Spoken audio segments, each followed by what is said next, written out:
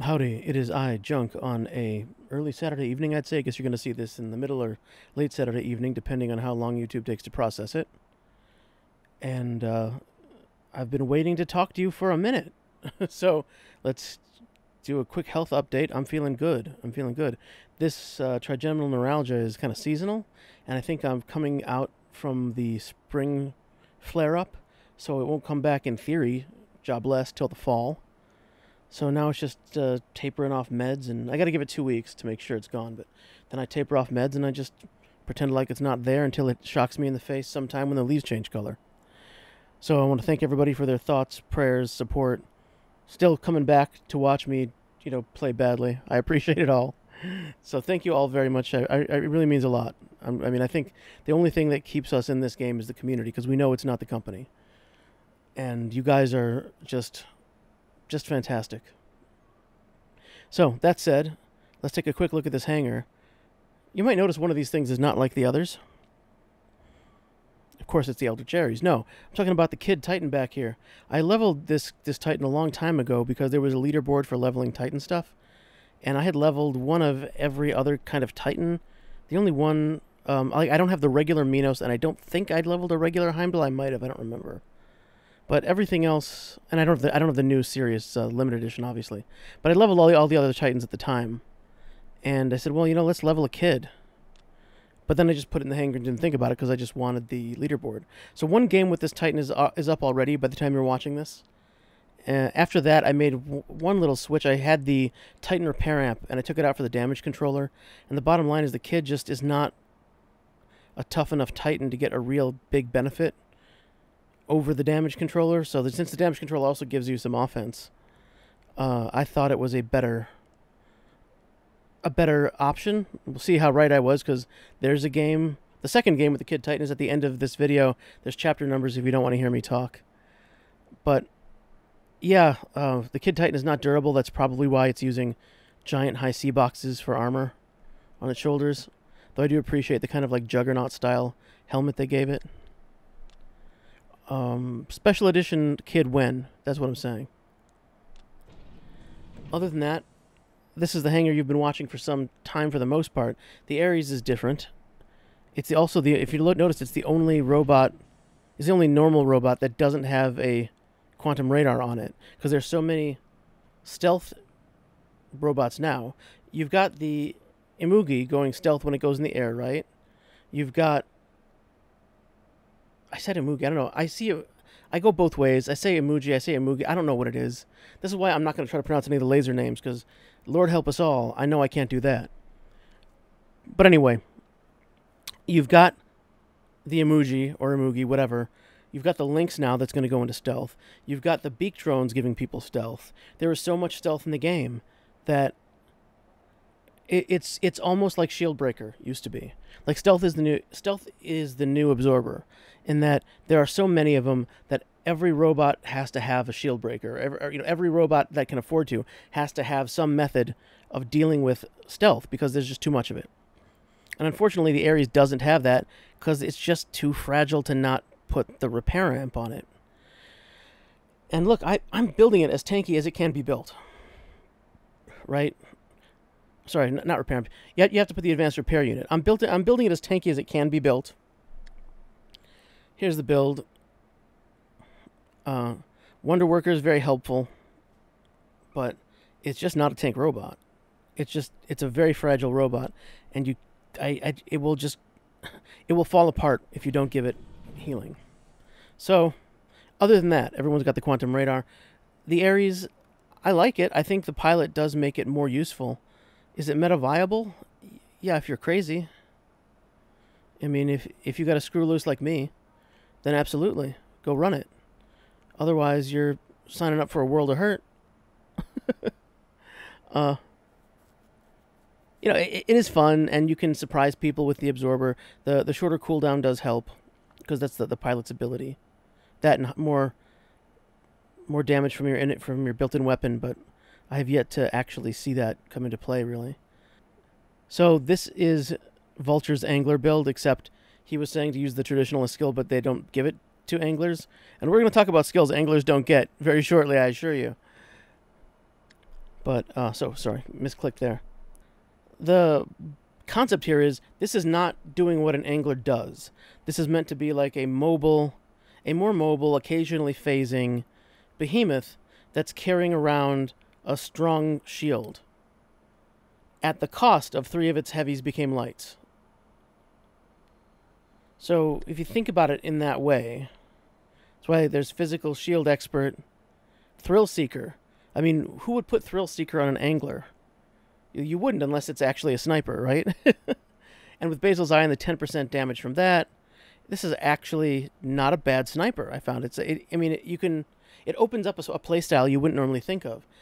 And a lot of times when people are going to come try to take out the behemoth, which let's take a look at Vera here. We've seen Vera can be very deadly in games. We've also seen that when the behemoth gets taken out, it tends to be a robot that's more mobile, whether it's like an emoji that flies in or a seraph that flies in, something that can just get to it and behind it faster, maybe when it's gravity amped. Or a Titan, but what are you going to do if a Titan comes for you, really, other than hide? Well, the ability to phase away from those bots, quickly move away, and then unload on them again from range again makes that ranged angler kind of a clever build. And it helps that it's just about indistinguishable from a second angler I have in the lineup. Other than I ran out of the ardent version of the light lasers. It looks the same on the battlefield. They've got the same drone, the same skin, but this is actually just a regular-ish angler meant to fight like an angler. So it's meant to be, this was meant to be the angler that can fight up close but also has range, versus the angler on the left, which is meant to be a ranged angler who is trying to stay behind cover and get away from you if you get close to it. So it's 2 bots that look almost identical, but have drastically different play styles. The one on the right wants to get in close with you and duke it out. The one on the left wants to be as far as possible. So it's just a fun added layer of texture for enemies to deal with, that they have to remember that they have to look for that one weapon right now, and when that gets replaced, I don't know what they have to do. Pay more attention, I guess, is the answer to that. Cool. So, let's talk about a couple more topics, and let's go to a web browser to talk about them. First topic I want to talk about is the Wonderworker ability for angler pilots, because this is an official response from Pixonic, and as you can see, I've got Wonderworker. These are just screenshots that I highlighted it. I've got Wonderworker on 3 different angler pilots. So at one point, it was a thing. But it isn't gone. But it's gone. So I asked the forum, and the wisdom of the forum was, it probably got removed because it technically shouldn't have ever worked. Here's the issue. Healing in war robots is treated as negative damage. Being phase shifted prevents you from experiencing damage. And the angler's ability counts as a phase shift. Well, the Wonderworker ability says, upon activating its ability, angler immediately repairs a portion of its maximum durability.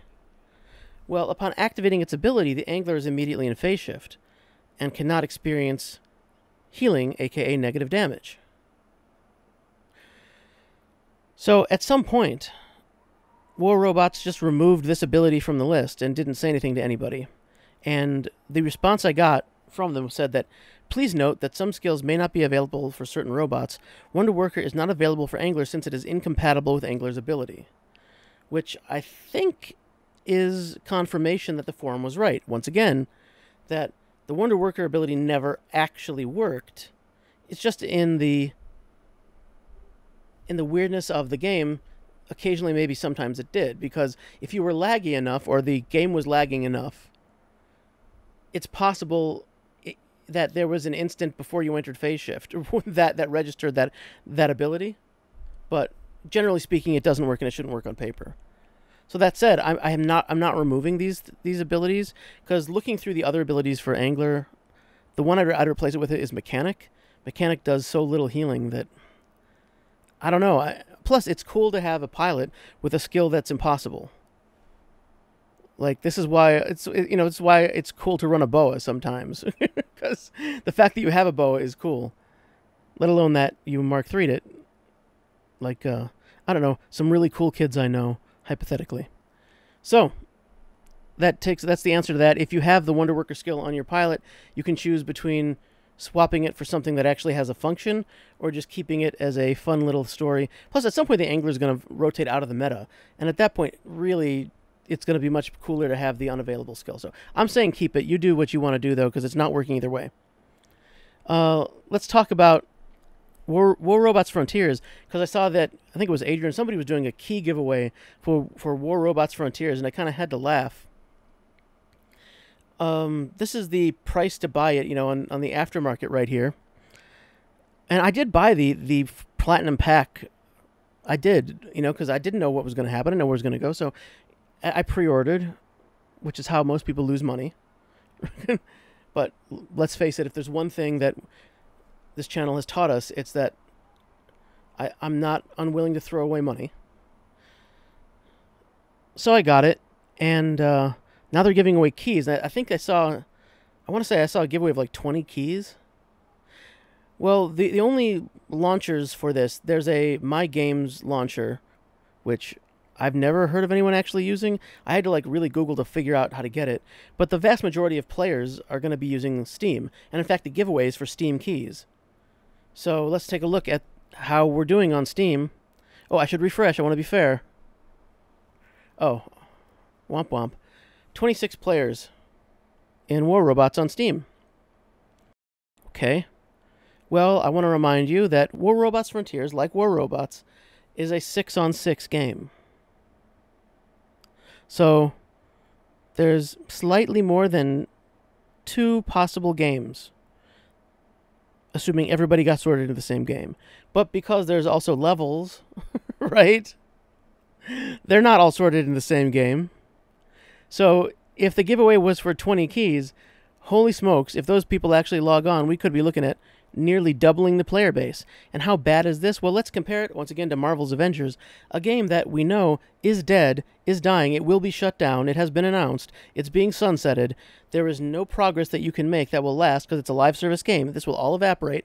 So how many people are playing Marvel's Avengers right now knowing that game is going to vanish? And let's reload to be fair. 311.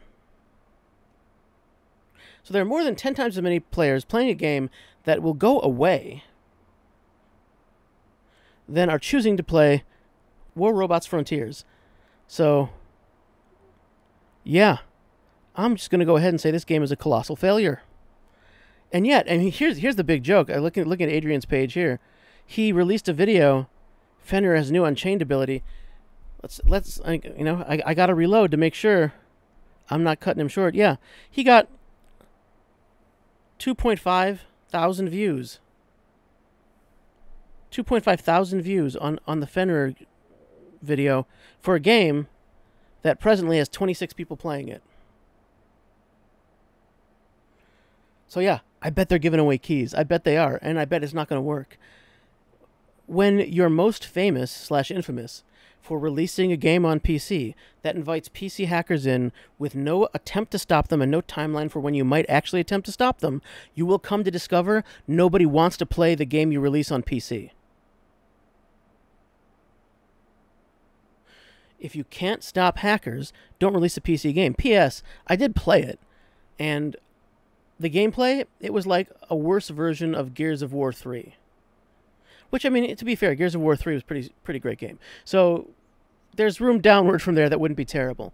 But if you're going to have cover shooter type mechanics, like the over-the-shoulder view and the dodging, maybe it would behoove your game to have cover in it.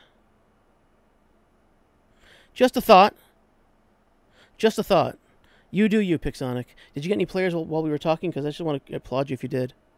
No, you didn't. Well, keep on trucking there, I guess, but let's go back to not the game that died before it was ever a thing, but the game they're killing actively now that it is a thing with the ultimate Spectre. If you didn't watch Predator's video, and you probably should, maybe I'll try to tuck a card up there. Essentially, this is going to be a new robot. They have released no information as to how it will be acquired. So be aware. We don't know. It could be a new currency type. It could be lots of an existing currency, or most likely it will just be huge amounts of cash or some combination thereof. But the idea is to take classic combinations of robots and then release them as a new Ultimate Edition that's viable in the current meta. And this is their first attempt at that, and this was on the test server, although the robot skin wasn't there, but the weapon skin was. And it was Orkans that did more damage and reloaded faster. The one kind of funny thing is that the description said they had a 350-meter range, and Orkans have a 300-meter range, and the actual range was not updated. So whoever filled that out probably just legit didn't know the range of Orkans. That's always a good sign when the people who are implementing your Ultimate Edition weapons have no idea how the weapon works. But whatever. It was very deadly, as anything released by Pixonic would be for this. And Predator's feelings were mixed because he really wants to see more classic robots come back to the meta, but he doesn't want to see them come back in a freshly monetized, version, make the classic ones work. And this is just Mark III tokens all over again, which suggests that War Robots has entered a new phase of a death spiral here, where the power creep is now so fast that you can see, like, maybe I'm wrong. Mark III tokens still feel pretty new to me. You may feel differently, but to me, like, we just got Mark III tokens to take our Spectre to the highest possible iteration of what it's supposed to be. Remember, Mark III tokens are supposed to be for the prestige. They're supposed to be the thing for dedicated players. And now there's the Ultimate Edition Spectre. Well, I'm guessing it's not for casuals. So this is that power creep where the thing we sold you as the Ultimate version is no longer the Ultimate version.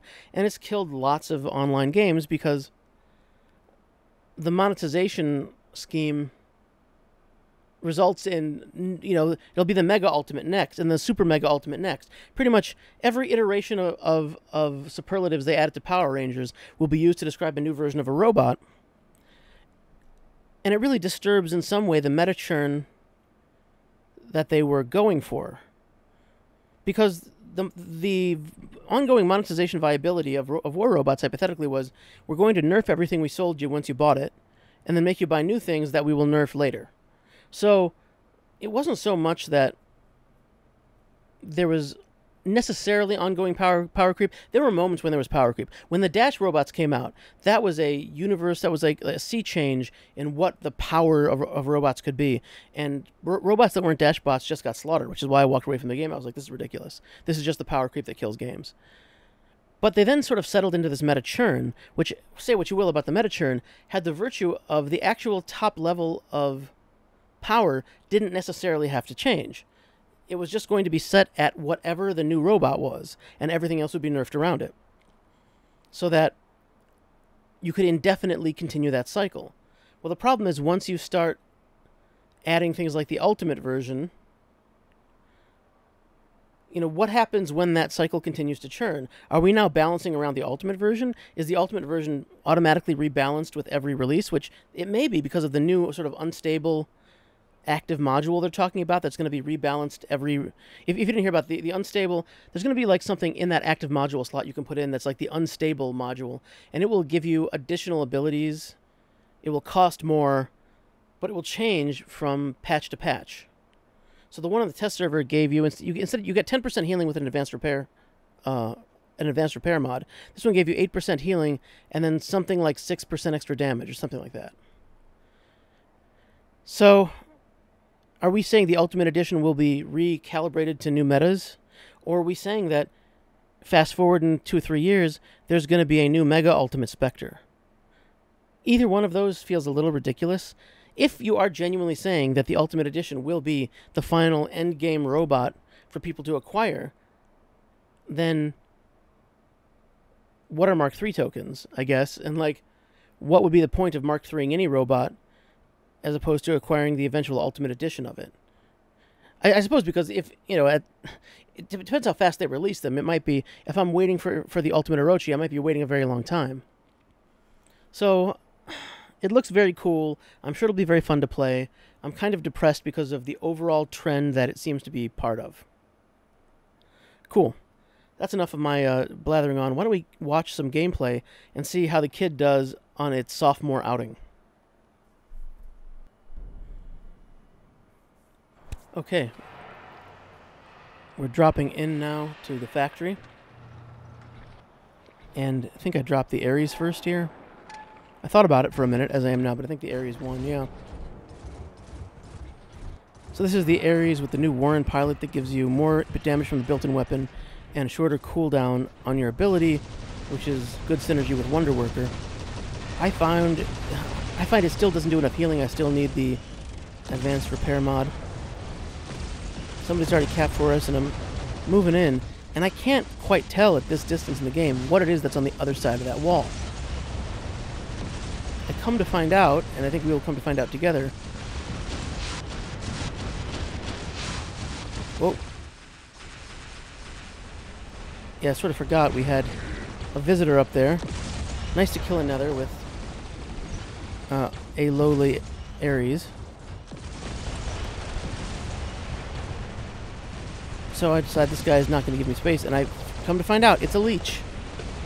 So, not really what I wanted to find, but I do manage to get away long enough for my ability to come back and return the favor.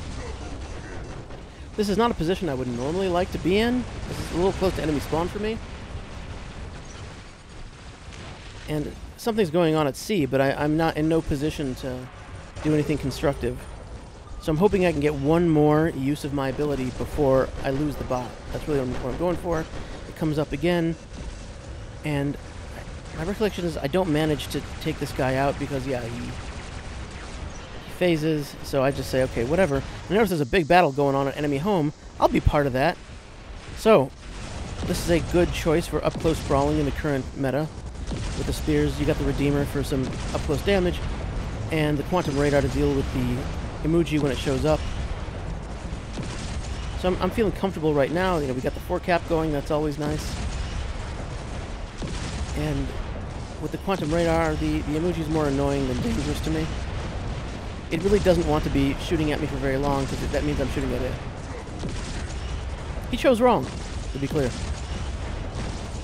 Seraph coming in, I'm pretty sure I use my ability, because just why let him shoot at me while he's flying in? We don't have to hold the beacon right now. Let him get as close as he wants, and then he'll be on the ground, and I'll be out of my ability. So people keep playing Feather Destriers. I don't know why. That's what a Feather Destrier does. Moving here towards the enemy secondary. I was slightly surprised about the Scorpion. What surprised me was that it came to take me out and not to take its home back. Interesting choice. But it did live a decent amount of time, and you know it was built well with the last stand. Like, it should have a good long time. But I also have a few tricks up my sleeve. This is like, well, I've got the Quantum Radar, so he teleports behind me, finds that I have Quantum Radar, teleports back, and that's when I'm just like, I'm done with this. I'll just take you out with my ability. I expect I'm going to die here, but rather than blow up, I guess I just go for 2 more kills. Not the world's strongest robot at this point, but I was, fingers crossed, hoping to go for the living legend. Although, no expectation whatsoever that would be possible, and surely enough, that is not how it went down. And I saw we got 3 enemies sort of buzzing around their secondary, I should say. I forgot we switched sides here. So this is maybe the good time for the kid to show up. And little team support there.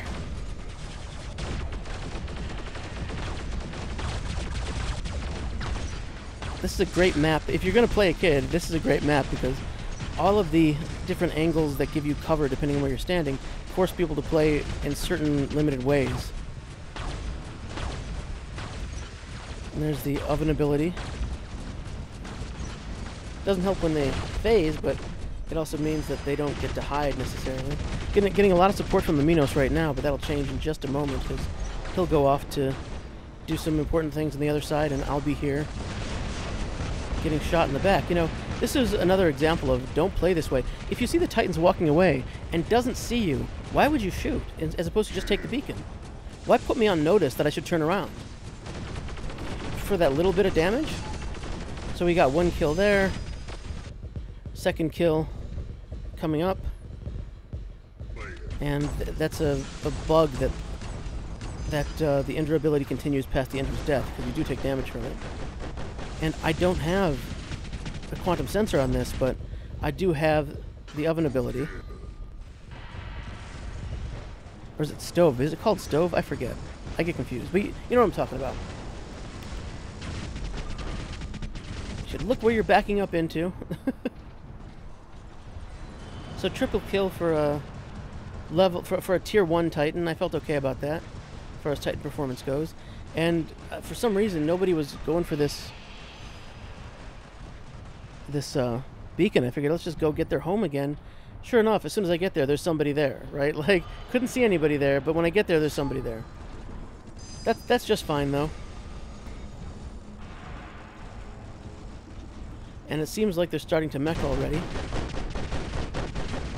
Yeah, I was surprised at how long the kid lasted in this situation. I mean, that's a meta robot still. And certainly at long range, his weapons are far more effective. So I was surprised I managed to, scratch him. But the beacon bar is saying the game's almost over.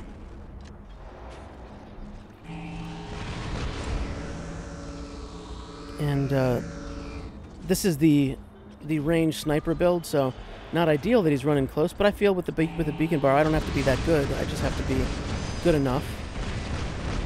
He manages to get me to phase, but the game is over. So let's see how we did overall there. 11 kills, 5 beacons. I think that's a pretty good run, although 3rd place. Once again, someone please explain the scoreboard to me. I do not understand. You cannot convince me that 300k damage, which is borderline nothing, is worth a 1st place over somebody with more beacons and more kills. It doesn't make any sense. It's totally irrational. Unless they're basing honor points off of the Titan you drop, in which case, yes, I suppose I get fewer honor points from my Titan, but whatever. So, thank you if you've watched this far into the video. If you're a dog or cat left at home alone, you're a good puppy or a kitty, I'm sure your parents are going to bring you a treat when they come back. I will talk to you very soon. Later.